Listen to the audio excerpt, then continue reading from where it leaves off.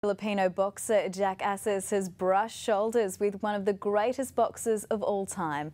Asis got another chance to meet with fellow Filipino boxer Manny Pacquiao before the press conference for his upcoming fight with Australian Jeff Horn. He's one of the most highly esteemed boxers around the globe, winning 11 major titles across 8 divisions. To Jack Asis, Manny Pacquiao hasn't changed a bit.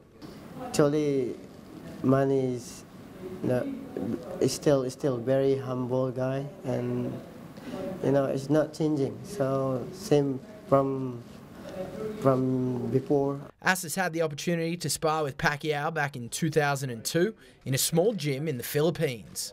Yeah, I'm very happy to spar with world champion 8 division. So I'm very happy. Pacquiao was happy to have at least one fan in the crowd. I'm happy because he's here. Although I'm helping a lot of boxers, people in the Philippines. While Jack won't be fighting here at Suncorp Stadium on the Horn-Pacquiao undercard on July 2nd, he does have a big fight of his own coming up on the 7th of May. He'll fight in China in a world title eliminator, which he says he's now a lot more confident that he's been reacquainted with his mate Manny. Now I'm very, very confident now because I met my inspiration, idol, Jack will be staying loyal to his fellow countrymen and believes Manny will be too good for Jeff Horn.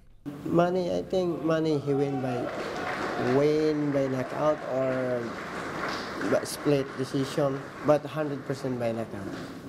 Kieran Wagstaff, Win News. 2 people were